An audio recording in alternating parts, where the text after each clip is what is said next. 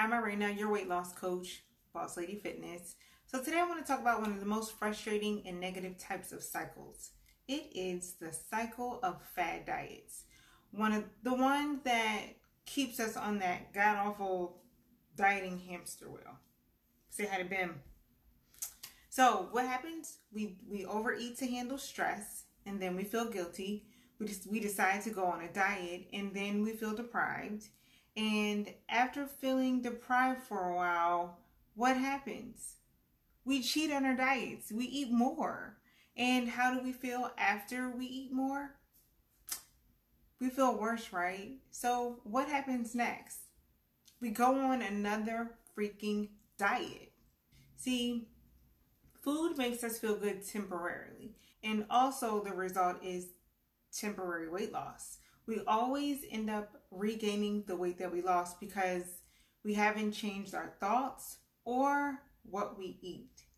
So why did we even get in this diet cycle to begin with? Well, after working with hundreds of clients, I found two reasons. One, they weren't taught how to eat the foods that work with their body, the foods that aren't against how their body burns fat, or the foods that help them eliminate sugar, chocolate, and carb cravings.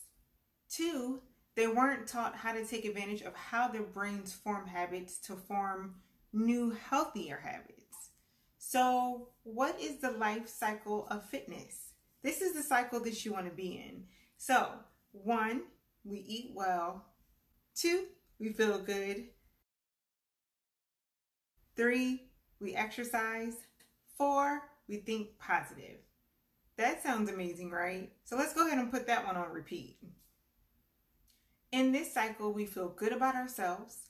Our health and fitness are a way of life, and we don't need to rely on food to make us feel good. We naturally feel good about ourselves, and that's what helps us perform good habits. So why can't we move into the positive cycles and stay there? Why? Why do we keep bouncing back and forth? So the reason can be found on the basis of all behavior. That is the God-given ability to form habits. But we often associate the word habit with bad things. We speak of bad habits all the time, but habits can be good, right?